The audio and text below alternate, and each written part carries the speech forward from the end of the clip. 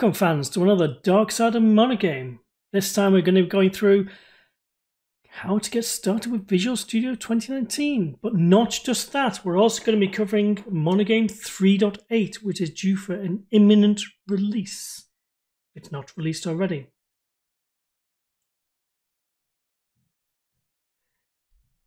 As we said, MonoGame 3.8 coming out, and this is really the major update of the year. Hopefully it's the one good thing that's going to come out of 2020. Fingers crossed we get released in 2020. This brings a whole new raft of things, including .NET Core and .NET Standard support for both Windows GL and DX platforms. They've also changed the tooling for how we deliver MonoGame. Gone are the days of the MSI. Still need that for like MonoGame 3.7 or supporting all 3.7 packages and solutions. But as you transition forward into using 3.8, that's it. The real good thing about this is that you're no longer bound to any specific version or install. You simply use the latest. And to update, you simply switch and change, and you can switch and change back as you wish. It makes life a lot easier and a lot better to maintain. Additionally, everything's been updated to use the latest and greatest, which is now Visual Studio 2019, which has been continually updated and refreshed over the year with lots of great new features, and MonoGame is now keeping pace. And now with this whole change to the .NET Core style delivery, it's great. And also, if you stay tuned for the other videos coming very soon, you'll see also why it's great for also other platforms to develop on, not just Windows. So, in this session, like quite a few others in the series of these getting started, we're going to cover what you need to actually get started in developing with the different platforms, whether you're working for desktop, whether you're working for Android, iOS, Mac, Windows 10, or even building content pipeline projects. This video will give you everything you need to know to get started and get running. So, when you install Visual Studio 2019, like 2017, we have this new component style installer. On its own, you're only going to get the core editor, which will allow you to view, edit code, look at web pages and things like that, but not do much anything else. But we'll go through, as we in this session, of what you need to get started and what components you'll need for all the different platforms. This install is easily reusable, so you can quickly launch it back up to add more components or take them off. And also, more importantly, the Visual Studio installer now also keeps your Visual Studio up to date in one way. You simply launch the installer, it tells you if you have updates, and then updates them. And gives you one way to actually keep everything moving. If we're installing for .NET or for the basic Windows kind of platforms, then we need to install the .NET desktop environment. You install whichever options fit you, but more importantly at the moment is now .NET Core is now a key part of .NET development. So you need to ensure that by default they are in the .NET Core development tools and the core runtime are there, because these are also going to be key for when we're working with MonoGame now as we transition to this .NET Core style approach of a deployment. You'll have everything in there and you have everything you need to actually get running. If when you start developing you need to make sure the fact that you're working for as many platforms as you want to support, then you need to make sure your MonoGame project is also set up that way. So be sure to check out the video I've previously done about having a multi-platform MonoGame project.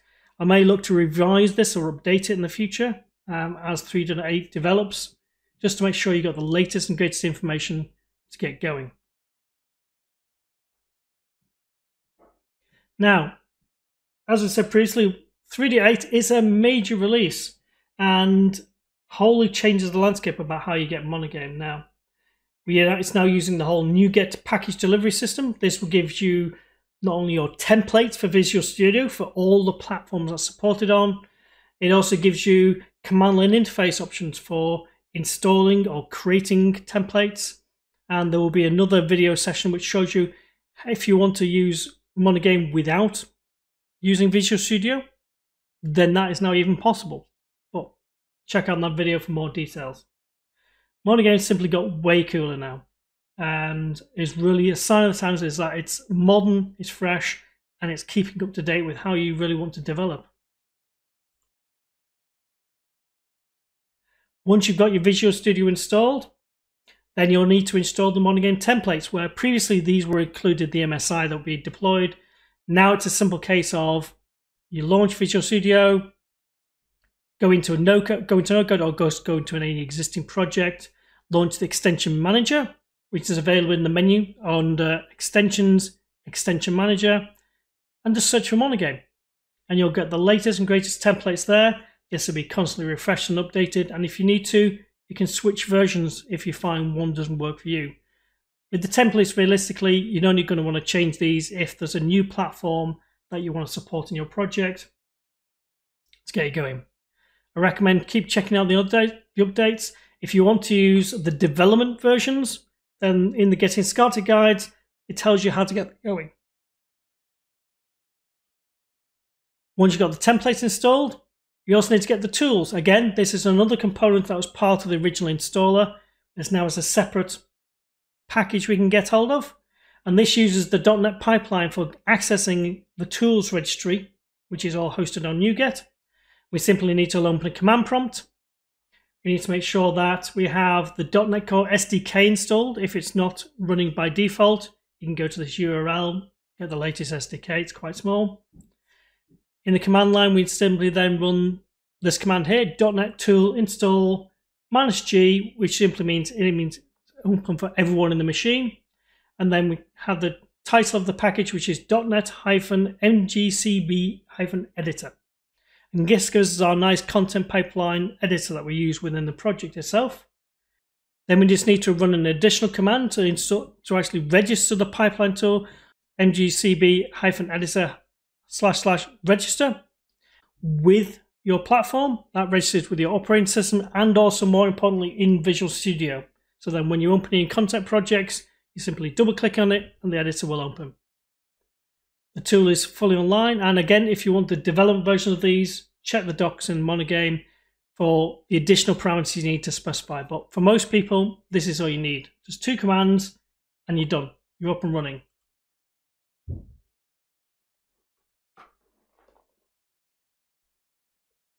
So once you're set up, what do we need to do? So as we've done previously, go through all the different platforms and what's needed. So for Android, we'll need a few extra components. So we'll need the mobile development for .NET to be able to actually do the basic Android setup. We're also importantly, we need to check into the mobile development with C++ line to ensure we get the Android NDK, we get some of the development tools. And if you want the Google emulator for testing on your machine, if you haven't got a device, then this is also from in this package. I don't understand why it's moved. It's always been a funny thing. But it's case to note that the Microsoft emulator is now gone. It's not available in the Visual Studio tools anymore. So all we have is the Google Android emulator. But significant improvements have been done to that make it work better on Windows. It simply didn't make sense to have 2 different emulators. But to be honest, if you're testing on Android, use a physical device. It's generally a lot simpler and easier. But Android is quite a fragmented platform, so do what works best for you. But installing the components, setting a machine will enable you to start building for Android through MonoGame. So when we're building for MonoGame, just be aware it is a very fragmented platform. Different API levels for different devices. Do your research. Make sure you understand when you're building, when you're targeting, what you intend to support. Likely you're going to have to do 7 different projects. That doesn't mean several different games. It just means you have to set up several different project templates to deploy to different API levels for publishing to the Google Store to the different devices you want to support. It's just the way it is. Ideally, make sure you test on a device. In most cases, I say test only on device. Use the Google emulator if you have to, if you haven't got a device, something to test on. But physical testing is also very crucial, but the Visual App Center is available now. You can build, test, deploy. It's all integrated with a pipeline now, so I'd highly recommend it. Going to appcenter.ms and read all about it. It's a very powerful service. Use it. That's what it's there for. So, what about iOS and Mac? Now, again, not much has changed in here apart from the fact that how everything works. With Studio 2019, we just need the mobile development.net. So if you've got that for Android, you've got it there for Mac. Well, you've got it there for iOS. You can, again, build design on Windows, but to build or to test, you're going to need a Mac, unfortunately. Nothing's changed in that environment when it comes to mobile development. When we're building, you can, like I say, you can develop your game on Windows. It's just another target platform. You can build, fine. When you need to then actually compile it, you're going to have to then connect to and deploy that to a actual Mac build host. We'll go through that in a little shortly. Again, like any other platform, testing on a physical device is critical. But again, App Center comes to the rescue, as it also has test and build pipelines for working with iOS and Mac devices as well. Well, iOS devices, less about Mac. Mac is a case of you need a Mac.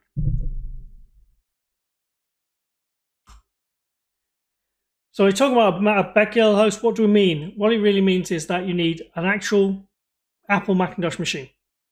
You can buy a Mac Mini off eBay. I got one for about £50 some years ago.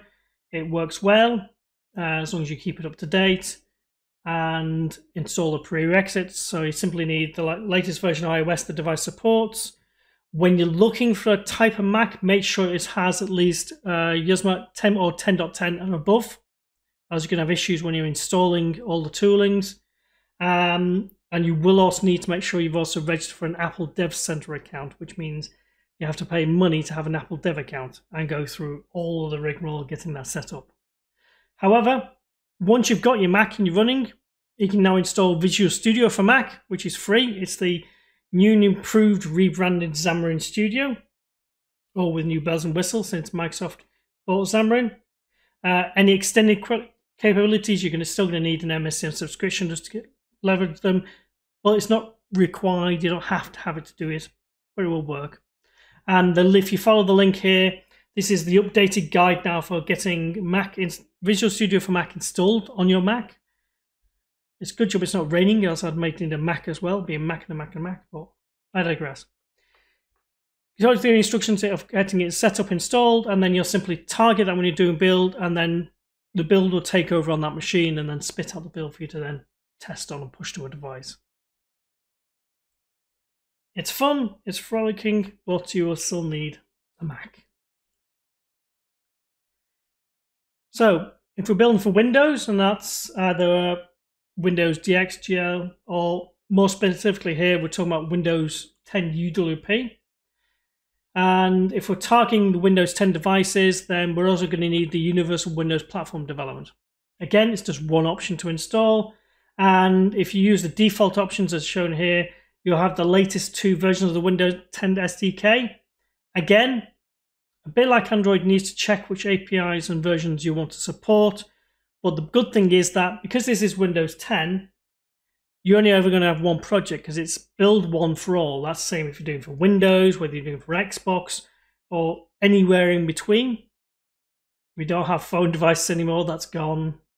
I'm still too soon. The great thing is that when you're building for Windows 10 is that you are simply building for an API level platform. When you're running this, if there's a feature or something that doesn't light up on a certain device, it will simply just not light up. There's no failures, no crashes. It's not going to suddenly throw an error message up to your user because nothing works. It'll just go, I can't do that, and move on. Or again, make sure you test on different devices in different ways how you're doing things. If you're developing on Windows 10 machine, you also need to make sure you enable development mode, which is in the settings Windows Update, and there you'll select development mode and enabling side loading. Anyone who wants to test your app, they don't need to have full development mode. They just need to enable side loading in the same settings update settings for development. It's very easy to run, easy to deploy. And you also have things like the App Center there as well, where you can deploy to multiple machines, if you will. When you're working it, like I say, with UWP, it is a platform that's built to just work. and you simply deploy and things will work. If you're deploying to an Xbox and you have a gamepad, fine. If you then deploy to Windows, there's no gamepad, it'll still just work, it won't complain. If you then decide to deploy to a HoloLens, then things will light up because you have spatial mapping and things like that, but nothing will stop working. All good. The Creators Development Program still exists today and is still running strong. There's lots of ID and Xbox developers who are building games using MonoGame and deploying in the various ways. So if you're interested in deploying to the Xbox or publishing to Windows 10, then I highly recommend going onto the program and talking to them. MonoGame does have a native access for the Xbox still, but you need to go through the whole ID and Xbox program to get access to that.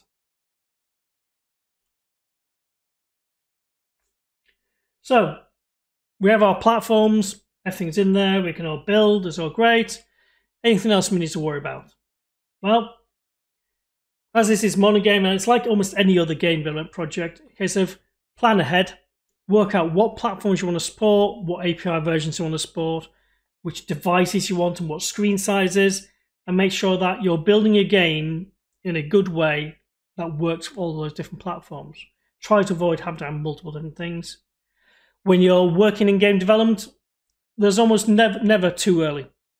Get out there, have a devlog, start talking about your game, get people interested, and as leads into the next point, test often. And I don't just mean you test, run, build, unit test, that's fine, but have other people play your game, have family members play your game, have people who hate your game play your game.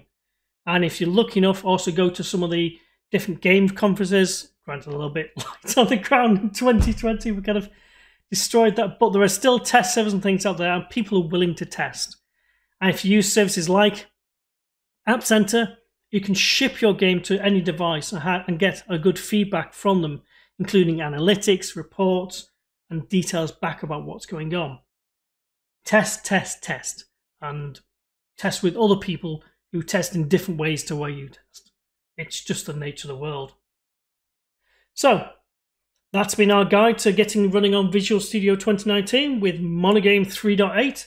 Stay tuned for more videos where we're going to be talking about going through Mac deployment and also the new .NET CLI deployment for those who don't like UI.